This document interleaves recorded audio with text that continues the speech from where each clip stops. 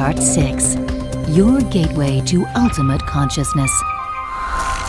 Some of us are actually so old that we can remember playing the original Syndicate, like long time ago, which was of course developed by Bullfrog, who later became Lionhead, and was also a strategy game. Great strategy game. The sequel, inspired by, reboot, whatever you want to call it, is a first-person shooter though, and it's even being developed by a Swedish developer. Yeah, Starbreeze. Yeah. So first of all, why first-person shooter, and does it work?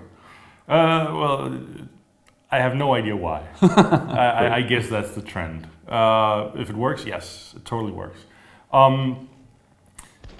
Gameplay-wise, it has pretty much nothing in common with the old Syndicate games, but the universe, the setting. Yeah, well, I mean, the universe and the setting.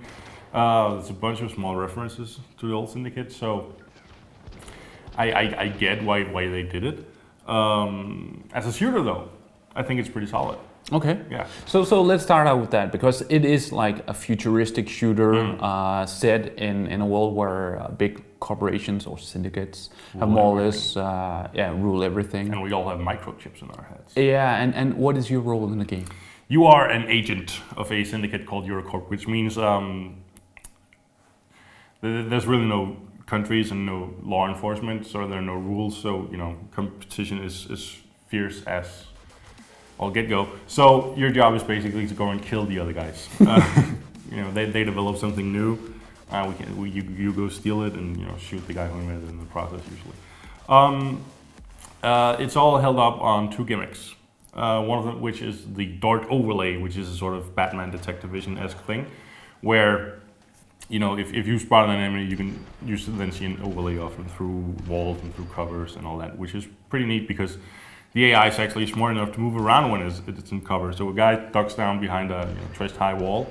He won't pop out the same place where he ducked down. Yeah, that's brilliant here in 2012. Oh my God. The other gimmick is called breaching, which is basically hacking the chips that are inside people's heads, or inside their guns, or inside the computer that locks the wall or whatever. And breaching a guy's chip in his head lets you do a couple of things, like make him commit suicide, or turn him against his buddies and fight on your side, or you can make his weapon backfire, which is a sort of group effect, so you can knock over a couple of guys and then they'll be extra susceptible to damage. And you do all that in the heat of battle as a sort of cyberpunk Jedi. And it's actually pretty cool. It reminds me of the old Jedi Knight games a little bit, where you're using the Force to throw your opponents around, which is sweet. Yeah. Okay, but that's the mechanics of it, though. How does it work just as a pure shooter? It works pretty well. It's completely linear. So if you don't like linear shooters, stay away from this. I don't mind. The AI is pretty decent. The pacing is quite good. Lots of mixing up different types of enemies and invisible enemies, and suddenly you're fighting in an EMP field, and so there's a little while where all your gimmicks don't work and stuff like that. It keeps mixing up the game, and rarely reuses the same idea. So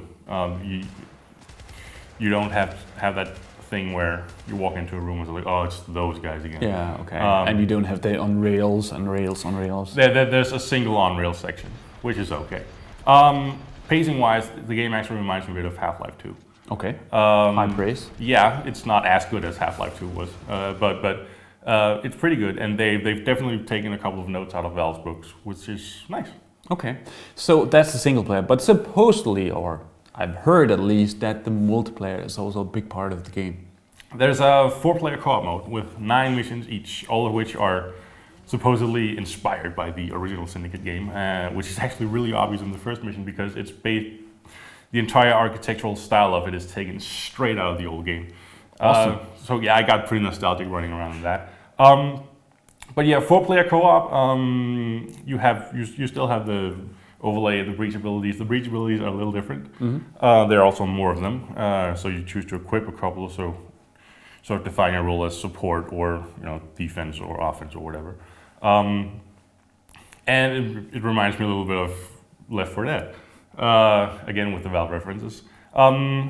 It's usually shooting a bunch of guys, fighting your way onto a boss and then killing him. Occasionally there's some variants where for instance, you have to steal some hard drives from some computers, and these are obviously heavy, so you can only use pistols when you're carrying the hard drives, and you move slower. So somebody. And this is done dynamically while Oh you play? yeah, totally. So some guys have to cover you while you bring the stuff back to the dropship, and then stuff like that. Okay. It works pretty well. There's also a sort of upgrade system, so you can upgrade your abilities, upgrade your weapons, and stuff like that, which is kind of reminiscent of the old game. Okay. So it just works? It pretty much just works, yeah. It also gets really, really hard in co-op. The later missions, if you start on normal and you're just sort of an average player, the early missions will be a breeze, the late ones will be, oh my god, this is insane, because you're fighting agents with the same abilities as you and crap load of more hit points. So the later missions really requires teamwork and coordination and stuff like that.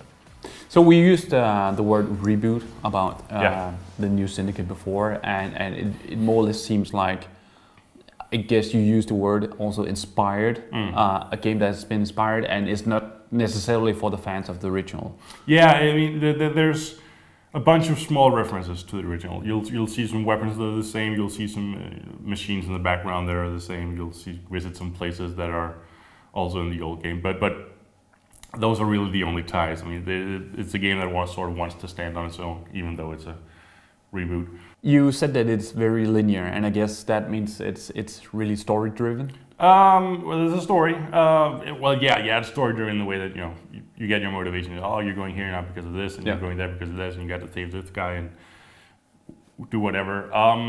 The story, I think, is the weakest part of the game. Actually, I was a little let down because there's a plot turn about 2/3 of the way through that I won't spoil, but really disappointed me. Okay. And from then on, it just felt like I think that was actually the part where it deviated the most from the old style Syndicate, because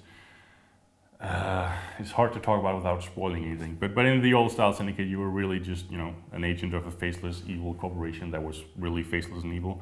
And this game goes in a sort of different direction in the end, which was a letdown for me.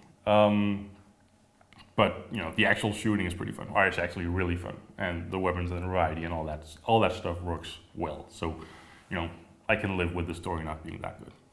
So it's kind of a hard job to pick out a good FPS today, because the market is more or less crowded with them. But is Syndicate a game that people should think about when picking a new game? Certainly, I really enjoyed it. Apart from a couple of frustrating boss fights, the whole game was a very enjoyable experience for me. I also think it has a lot more original ideas on the ride than your standard run-of-the-mill military shooter. Compared to something like Battlefield 3's single-player campaign, this is much better, I think. So, if you're a shooter fan, this is definitely something you should take a look at. Showtime!